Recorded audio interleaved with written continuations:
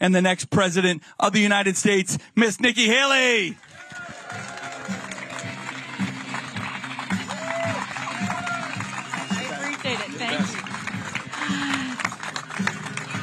Thank you so much. Now, I have seen all the commercials that you've seen. And I've seen the mail that you've been reading. And every single thing that Donald Trump has said or put on TV has been a lie. Check with the fact checkers. Every single thing.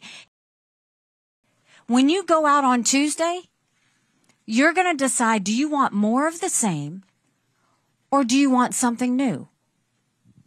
Now, I always speak in hard truths. I voted for Donald Trump twice. I was proud to serve America in his administration. But rightly or wrongly, chaos follows him. Y'all know I'm right. Chaos follows him. And we can't have a country in disarray and a world on fire and go through 4 more years of chaos. We won't survive it. And more than that, 70% of Americans have said they don't want a Trump-Biden rematch. The majority of Americans disapprove of Trump and Biden. And look at what they're doing. When you hear Trump speak, what's he talking about? Grievances? The past? He's talking about vendettas? Today he's in court? Biden's talking about investigations. Neither one of them is talking about the future. I'm doing this because I don't want my kids to live this way. We do have a country to save. But guess what? You get to start saving her tomorrow. So if you like what I have to say, go tell 10 people. Get them to the polls. Tell them that this is the moment that we start to get things right on track.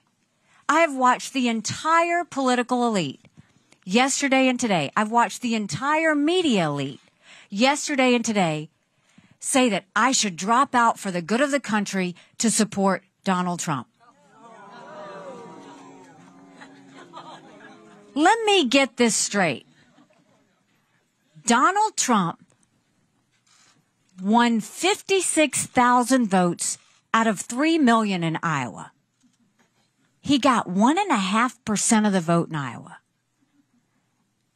America doesn't do coronations. We believe in choices. We believe in democracy, and we believe in freedom. I have said I love the live free or die state, but you know what? I want to make it a live free or die country, and we're not going to stop until we do it. So let's get everybody out to vote. Let's show all of the media class and the political class that we've got a different plan in mind. And let's show the country what we can do. And this is my promise to you. If you join with me on this, I promise you, our best days are yet to come. God bless you. Thank you so much.